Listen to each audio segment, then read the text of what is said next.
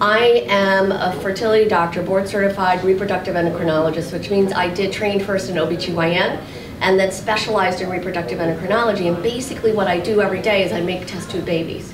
So, and that's where you guys come into play, because in order for guys to have a baby, you have the sperm, we need the uterus, and we need the egg. So what we're doing is we're getting a uterus, a gestational carrier, or gestational surrogate, and then we're getting donor eggs, and then we're getting your sperm, either both of you separately or together or sequentially, and those are all different things that we have to talk about. So the reason, one of the basic reasons why we talk about gestational surrogacy versus traditional surrogacy, gestational surrogacy plus donor eggs plus traditional surrogacy, because that is a huge difference in terms of you guys are trying to have a baby with the two of you that you're going to parent, that you're going to have custody of, and you cannot legally have a woman give her egg and carry the baby and then enforce any kind of agreement where she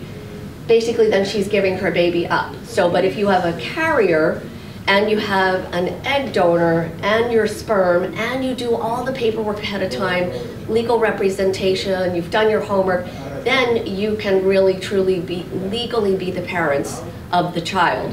And so that's the reason why we do this whole just separate person provides the uterus, separate person provides the egg, and then the sperm.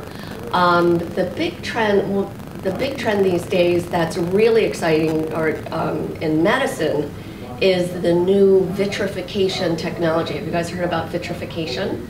Vitrification is this cool new process of freezing, and it's completely and totally revolutionized egg freezing very recently. So much so that egg freezing was, until October 2012, considered by the American Society for Reproductive Medicine to be experimental. And now they've said the vitrification method of freezing has changed the numbers so much that if you're a good program with experience, your frozen egg pregnancy rates can be almost the same as your fresh egg pregnancy rates.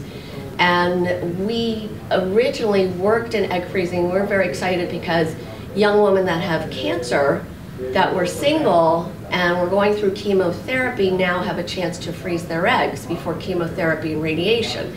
And we didn't realize it, but it's started to become really, really helpful in third-party reproduction. So in my gay couples that are trying to have a baby, they are coordinating multiple things. And you guys that have been here at this conference, you know that there's a lot of coordination, a lot of logistics involved.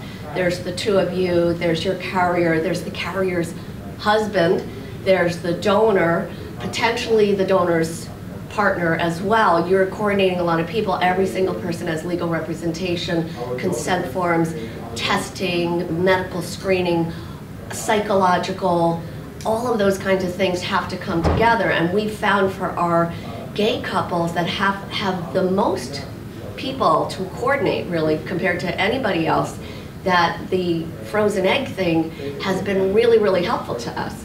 We have a frozen egg bank, and they can just go online, and if they like one of the profiles, you can just order the eggs and have them FedExed, and they can sit there while we evaluate your sperm, and you get the carrier evaluated. And this is another really common question: which step do I do first?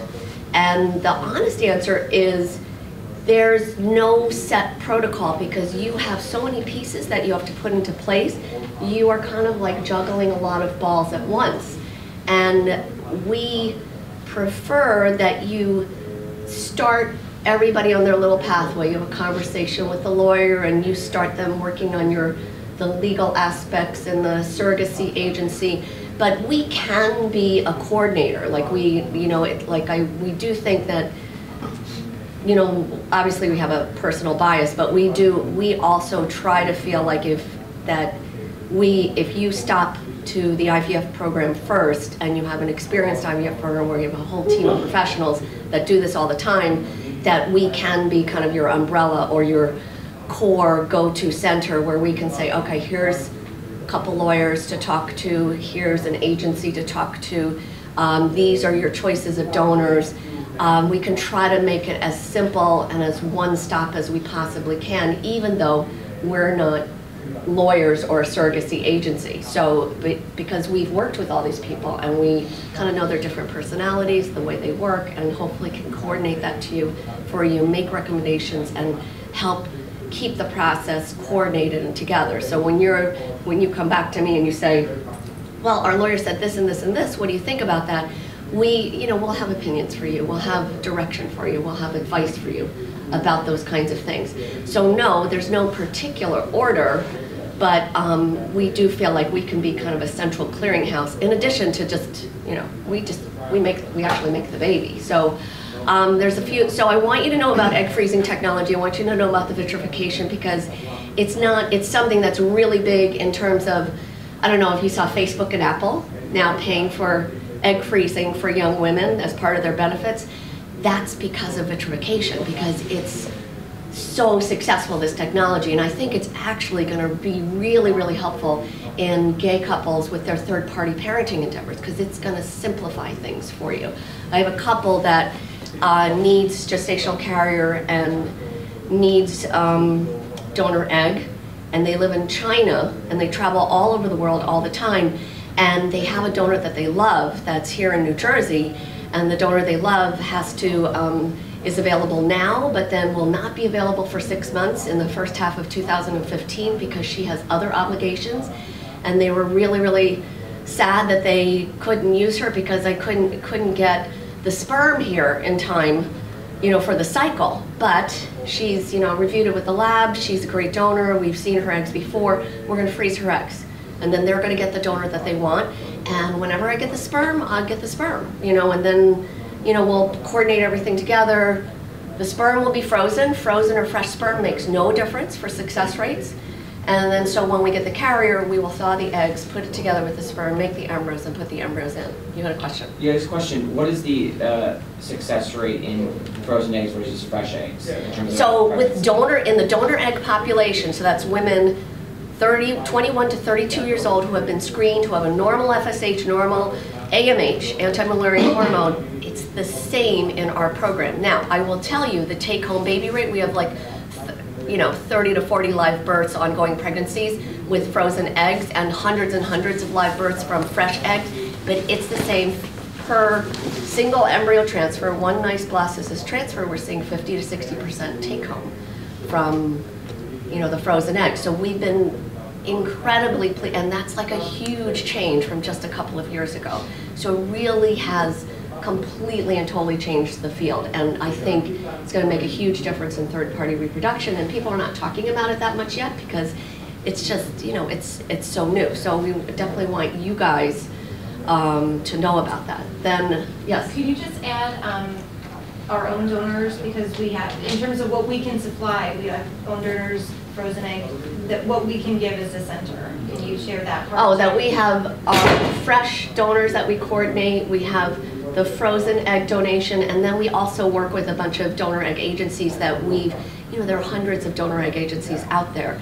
And if a donor egg agency doesn't have experience and doesn't know what they're doing, that you can end up spending a lot of money and going through a bunch of donors that can get rejected. So you need a donor agencies typically don't do all the medical screening, but if they're experienced and they know what they're doing and they counsel the donors appropriately, then your chance that using that agency that you'll have your donor rejected is very low. Whereas an inexperienced agency, the rejection rate can be quite high. It's like if you just put an ad in the paper, hey, you want $8,000 so you can be my egg donor, you get like a lot of responses because everybody wants $8,000, but nobody really knows about the egg donation part. So you definitely, the experience of the agency when you're, for the donors is very, very important. Yes? I have two questions. Yes. One is, the surrogate carriers that you work with, do they come from New Jersey, or are they coming from all over? They're coming from all over. And so how much time do they need to spend with your you? lawyer needs to help you decide what are the best places your carrier should come from.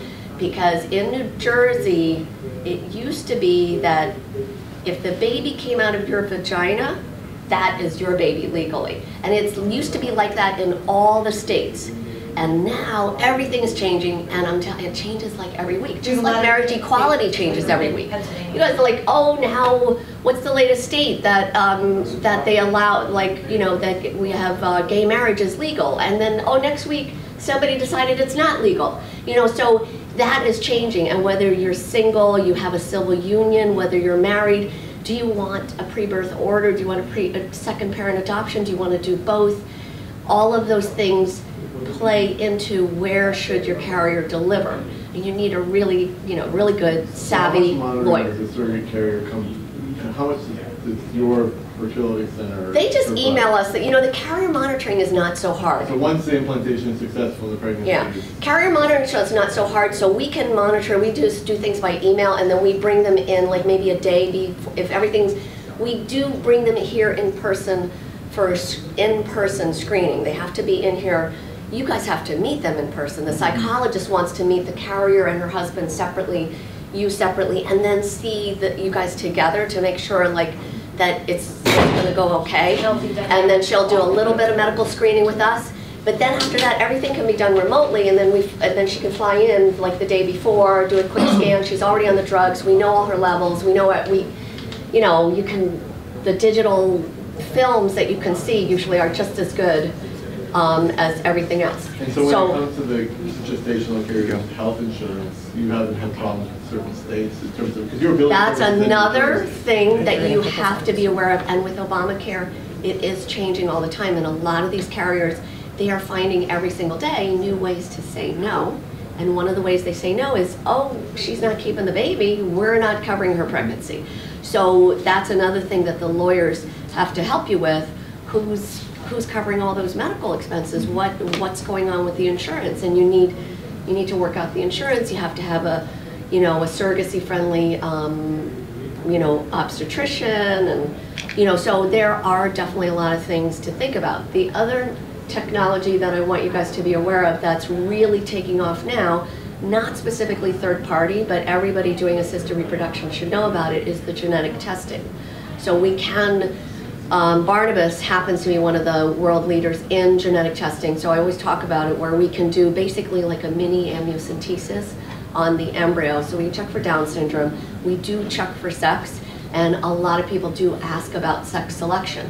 In general, ACOG and ASRM say, you know, we don't really recommend sex selection because we worry about sex bias. We know that gay couples often have a lot of concerns about the sex of the child, and those are all things that the psychologist will talk with you about. But it is definitely, that's part of the testing, is when you test embryo genetically, you are checking for the sex as well. So potentially you could choose the sex, but potentially you could harm your cycle if, like, let's say you want a boy and the girl embryo looks much better and is much more likely to make a pregnancy.